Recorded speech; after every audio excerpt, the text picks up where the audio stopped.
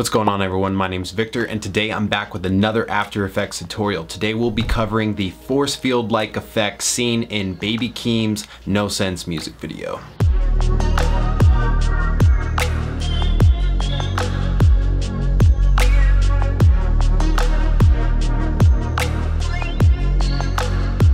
So as you saw in that little clip, he goes to touch the window and then it kind of ripples in like a liquid force fieldy like effect. So I'm gonna show you how to do that right now. But heads up, it does require an external plugin, and that plugin is from Red Giant. It's called Chromatic Displacement, but it's a powerhouse of a tool. So if you don't have it, I would highly recommend getting it because it can deliver some pretty crazy looks and I use it all the time. And this is not sponsored, I just really love that plugin. All right, so after you film your subject touching a window or something like that that you want to look liquidy and force field like, then you can go ahead and open up that footage in After Effects and then we'll get started. So the first thing you're gonna wanna do is duplicate the footage, and then once the hand has touched the window, you're going to create a mask on the duplicated footage around the hand. And if your subject's hand's moving a little bit, you can turn on the mask path keyframes and then just adjust the mask as you need to. Now go ahead and create a solid, it doesn't matter what color it is,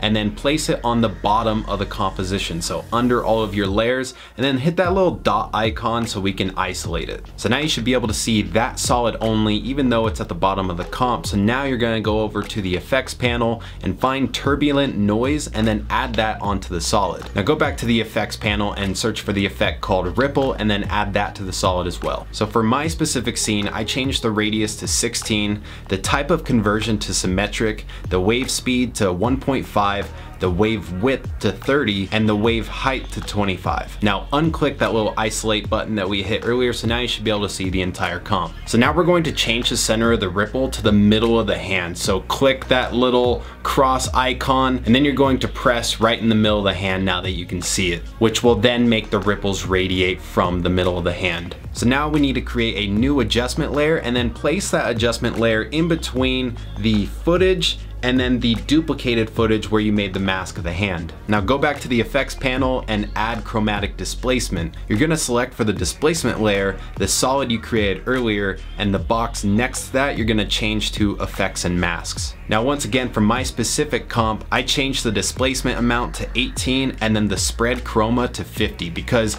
in that music video there's not a whole lot of RGB split going on in there, so I just lowered that from 100 to 50. Now we're gonna go and grab that ellipse tool, and on that adjustment layer go ahead and create a mask where you want the ripples to be going, and then you can feather it a bit. And then you can keyframe the opacity of that adjustment layer or the mask to go from 0 to 100 over the course of a few frames to represent the ripples now appearing after the subject starts to touch the window. Now return back to the layer that you have the hand mask on, and you're going to play around with the feather and the mask expansion, because when it's rippling around, we don't want to see our fingers rippling too. So you want to play around with that until you can cut off that distortion so these aren't rippling. Then to further this effort of not seeing the fingers ripple, you can copy that mask and then go back to the original layer and paste that mask on there and set the mode to subtract instead of add.